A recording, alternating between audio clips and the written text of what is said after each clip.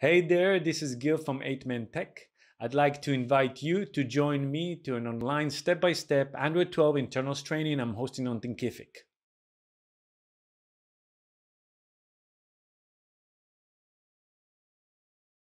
Let's run the HIDL shell command to access the Linux shell on our target device. We can see that we are running as a non-root user because of the question mark symbol. Let's run ID. We can see that the UID is shell and it is an alias to the 2000 UID. We can also see that the GID is shell for the executing process. This process also belongs to these groups. All these are part of the discretionary access control, or DAC, that is built into the Linux kernel. When we are running the ls-l command, we can also see that Linux files and folders belong to different UIDs and GIDs.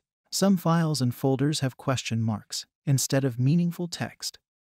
We will need to SU to see the full list of files and folders without the question marks. We can see that the init environ RC file has a root UID and a shell GID. We can also see its size and when it was last modified. Let's go over the permission slots for that file. We actually know it is a file because the first slot is empty. If it had an L, it would have been a link. The next 3 slots are saved for the UID, which in this case is root. The second slot is for the read permission and basically allows root to see that file's content. The third slot is for the write permission and allows root to change that content of the file. The fourth slot is for the execute permission, which allows root to execute that file. The next 3 slots are read, write and execute permissions for the GID, which in this example is shell. Because the 6th slot is dash instead of W, it indicates that any process with a GID of shell can't change the init environ RC file, but can read or execute it. The last 3 slots are for all others that are not part of the UID and the GID. For directories, the number right after the permission slots prints out the count of the internal objects. For files, the number is always 1. But for directories, the number is at least 2. That is because the count includes the current directory and the parent directory. So empty directories have always 2 as the object count. Let's see the data directory attributes. The R permission is for seeing the list of objects in that directory. The W permission is for who can create objects in that directory.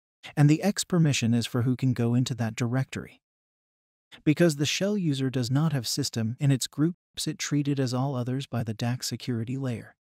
It would use the last 3 permission slots to allow or not allow operations. So the shell user can access the data directory, but gets a permission denied error when trying to access the directory's content. Additionally, missing a write permission would prevent all non-system UIDs from creating a file in that directory. Because the data folder has all the permissions enabled for that system UID, we can SU as system. Run ID to see that the UID for the system user is 1000. We can now run the same ls command again and validate that it works. We can also create a file in that data directory. The discretionary access control is only the first step of allowing or not allowing an operation like the cat command to be invoked on a file object.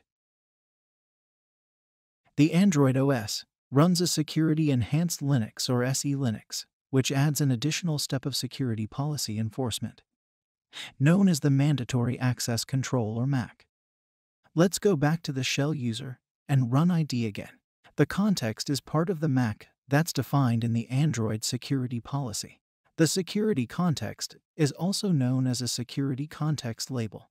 A subject is a running process, and an object can be a file, socket, or another process. Subjects and objects both carry a context label and are used to allow or not allow an access operation. The security policy is made out of many access vector rules. An access vector rule defines what kind of operations can a subject performs on an object. To see the security label for the root folder, we can type ls-lz. We can see that some security labels have question marks instead of meaningful text. Let's try to ls the init environ RC. Well, we get a permission denied error. So we need to su as root and run the ls command again. Now we can see that the security label for the RC file is rootfs. We also see that the GID for the RC file is shell. It has a read and execute permission enabled while write is disabled for the shell GID, so the discretionary access control should let us cat the RC file. Let's exit back to the shell user and try that cat command. We get another permission denied error trying to read the file. To understand why we can't cat or see the file's attribute, let's su so we can run the dmessage command to see the latest message buffer of the kernel.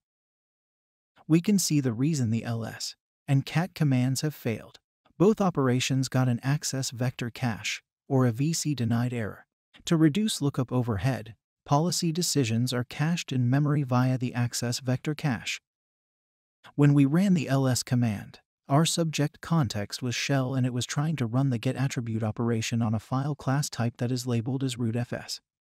It seems that the SELinux policy denies access to prevent the shell from reading the RC file.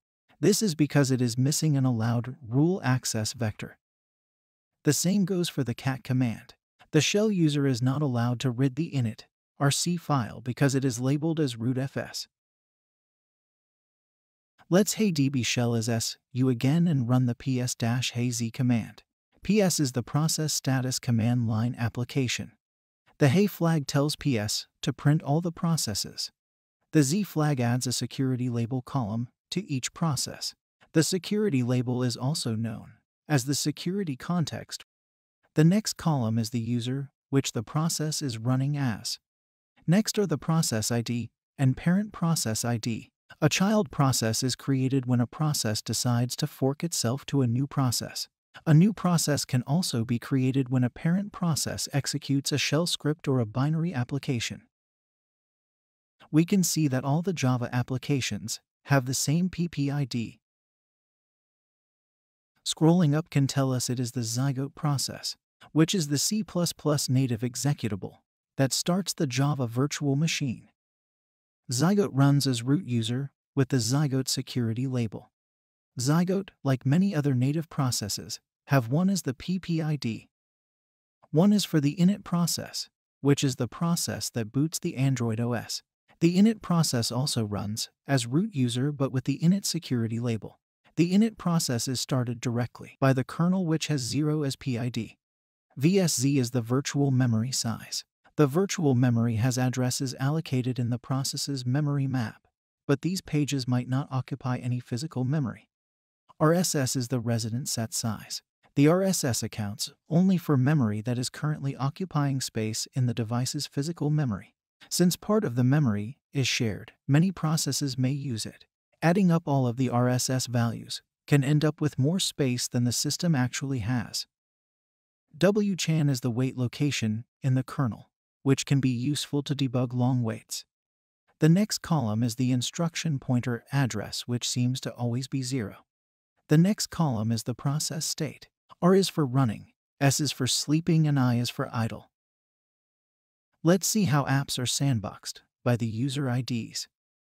The settings process runs as a system user and has a security label of a system app.